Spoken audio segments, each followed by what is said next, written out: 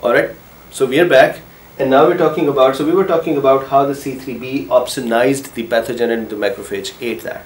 There is a reason that I'm touching on complement. The reason is that it works together with the immunoglobulins. This way of complement activation is the MBL pathway of complement activation. Complement is activated in three ways. MBL pathway is one, that is the one you're seeing here. The second pathway is where there is a alternate pathway, and what is that? That some of these pathogens, you know that the neutrophils and macrophages are eating these pathogens up, and they are throwing, so let's say if this is a neutrophil, it has engulfed this pathogen. Pathogen is quite unhappy and quite sad, but okay, that is the life of a pathogen. So these are the antigens on it, and this neutrophil is going to cook it up, right? Remember, it does the oxygen burst and it causes the pathogen to actually become burnt up by oxygen. It takes the electrons out of it. So when it is going to cook it up and break it up, it's going to release those antigens out in the serum. So neutrophil is slightly interesting. It engulfs it, and then it can release those out in the serum, in the fluids as well. On the other hand, macrophages, they actually put it on the MHC and they present it outside. So these are antigen presenting cells, however neutrophils are not, and because of that they just release those in the interstitium. Now these antigens are present in the serum or in the interstitium or into the blood, wherever the infection is. What happens with these?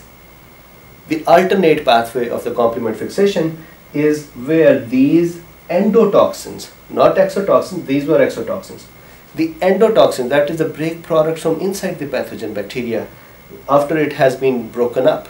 Those endotoxins that have been released, these would cause the activation of the complement system, and that activation has a different chemical pathway. We're not talking about the complement at this time, but that is alternate pathway. So alternate pathway is another. Now remember this, in complement, Mannon binding pathway and alternate pathway are part of innate arm of immune system. Why? Because these both systems become active without recognizing what the pathogen is, of what type of pathogen it is, right? So they don't need recognition, they do not need memory to be attacking it. Now let's go to the third pathway. The third pathway for the complement fixation is called the classic pathway. And that classic pathway needs immunoglobulin to be present. And now, tada, this lecture today is about immunoglobulin, right? So here is where we are going to tie.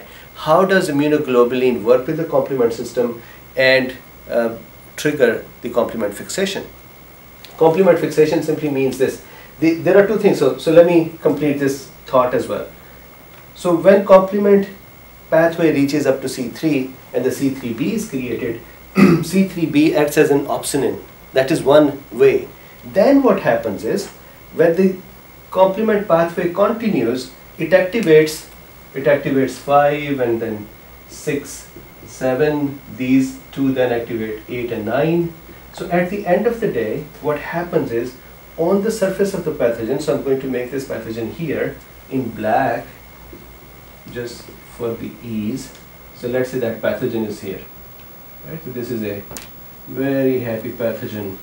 He thinks that he has gotten it all, he is inside the body, he's conquered the world, but he doesn't know that C5 got split into C5b and C5a.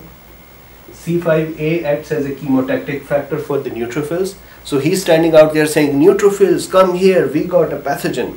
So pathogen doesn't know that an army is being called by the C5a. C5b with C4, C3 and C2b's, the activated complements, these activate 6 and 7 complement proteins. 6 and 7, when they become activated, they activate 8 and 9. At the end of the day, there is a complex that is formed. That complex is made up of C5b, 7, 8 and 9. 6, 7, 8, 9. This complex is called membrane attack complex. What that is it sits on the surface of the pathogen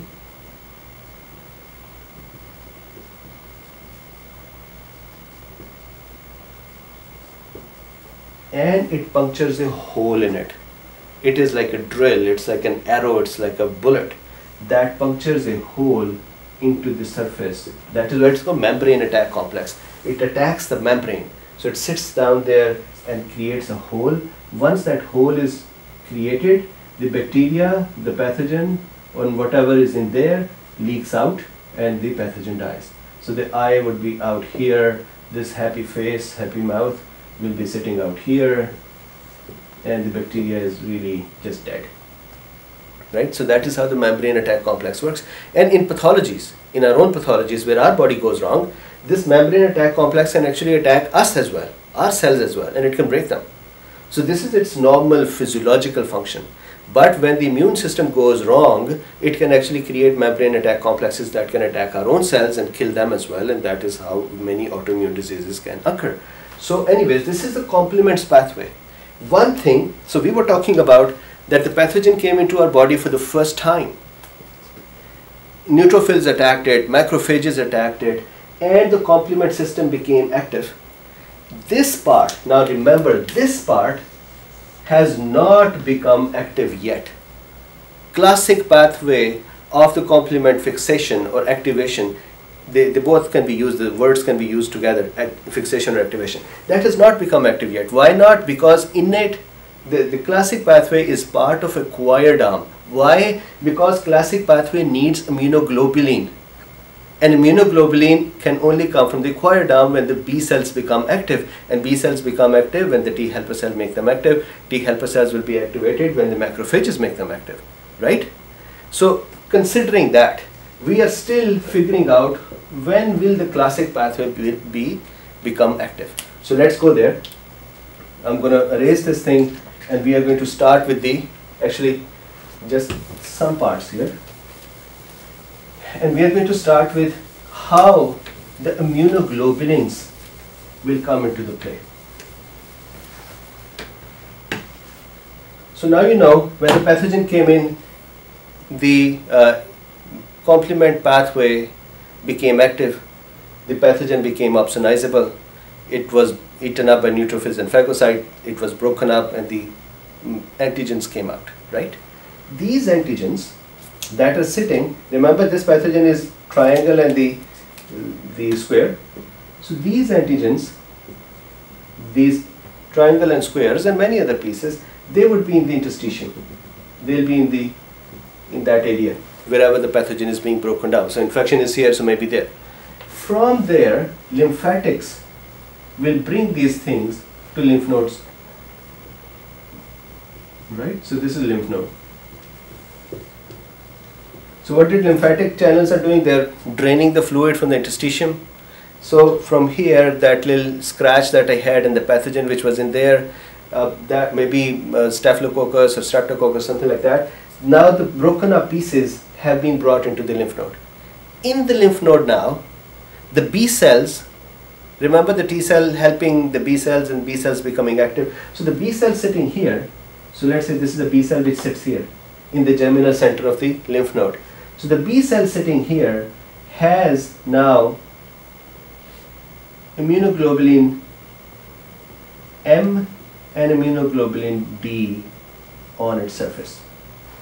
So this is the first thing. From the lecture number 11, you know this thing, that when a B cell matures, what it does is it creates the very first gene production, immunoglobulin production, that a B cell does is IgM and IgD. So remember, immunoglobulin, two immunoglobulins can be produced by one B cell at one time, D and M.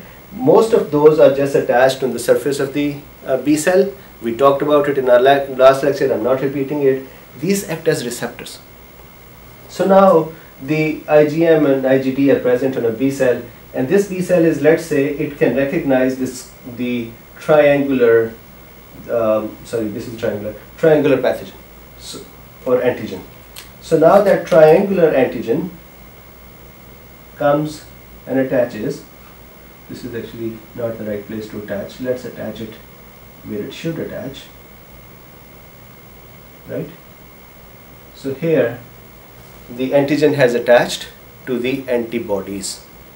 This will cause the B cell to become active and become plasma cell and make immunoglobulins.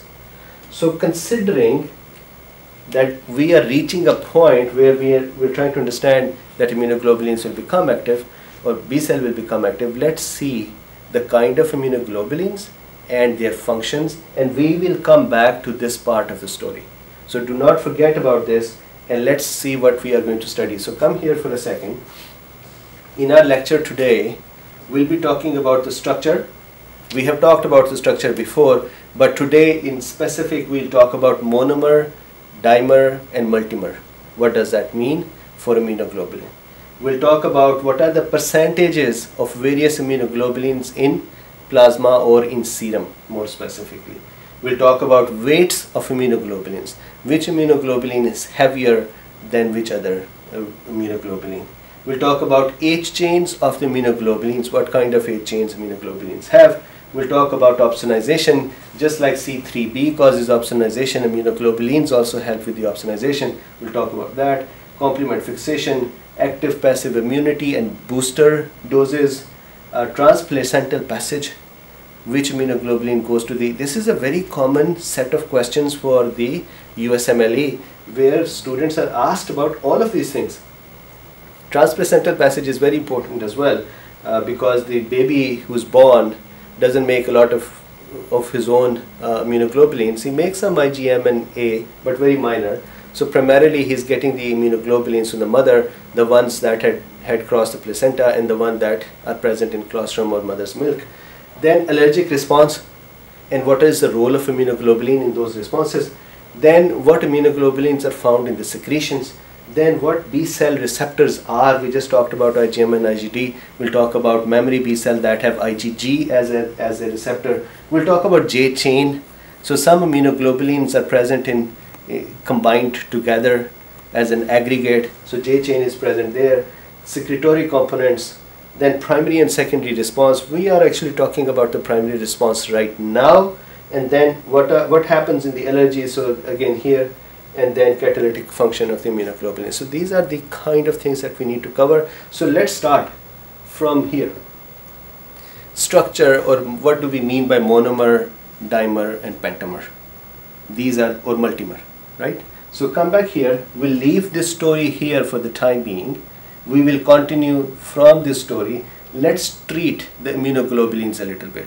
So the first thing, what are immunoglobulins? Where are these found? What are their types? So first, let's do this. We have blood. Of course, blood has two primary components. It has cells, and you know that cells, there are white blood cells and red blood cells and platelets and so on. Then it has plasma. Plasma is, what is plasma? Plasma is the water with the electrolytes plus the sugars, kind of electrolytes or non-electrolyte particles. Then it has the proteins, clotting factors. So these things together form plasma. When you put plasma in a tube, the clotting factors clot and the rest is called the serum. So plasma is further divided into, plasma is plasma, so, and serum. So instead of doing this, let me just say blood, fluids, plasma and serum. Right, so it's cells and fluids. Cells and fluid. Fluid is divided into plasma and serum, and really the serum is the plasma negative subtracting the clotting factors. Clotting factors. If you take them out, then that becomes serum. Now, when you pick up serum or you pick up plasma and you electrophorose that, when you pass that, you put that on a piece of paper. So what happens is, let's say here is a piece of paper. On that piece of paper, you have a negative charge here and you have a positive charge here, and you put some blood plasma onto this. So you pour that plasma here. You know that the plasma proteins are usually negatively charged. Physiologically, plasma proteins are negatively charged. What does that mean? Proteins are actually globular structures. So inside them are positive charges, but outside them are negative charges. In some pathological conditions, for example acid-base balances, these charges can become reversed, and that is how we start getting those statines and stuff like that. But anyways, mostly these are negatively charged proteins. When the plasma is poured here on a piece of paper, blotting paper, and then you got positive and negative electrodes and you run the current through that, what happens is the negatively charged proteins, they get pushed away by the negative and they are pulled by the positive, right? And then depending upon their size, depending upon the charge, amount of charge, and the smaller the size, the faster the protein can go to the other side, the proteins are going to run from here towards the positive. So some proteins, the one which are more thin and that have gotten more negative charges, these would reach here. These are called albumins. You know that albumin are the smallest plasma proteins. That is why albumin can actually become filtered through the glomerular filtration barrier very easily. Then there are other proteins, and then finally whatever is the heaviest protein that finishes their clotting factors and other things like that. So now this process is called electrophoresis, plasma electrophoresis. In this thing over here, there is a band formed here of the proteins that is called alpha, beta and gamma proteins. So alpha, beta and gamma proteins. Gamma protein band as part of the electrophoresis is where the immunoglobulins are found.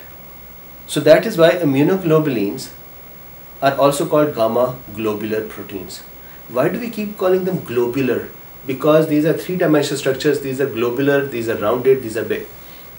So gamma globular proteins are immunoglobulins, right? So now in here, so if I make a graph of this thing, and if I say this is the molecular weight,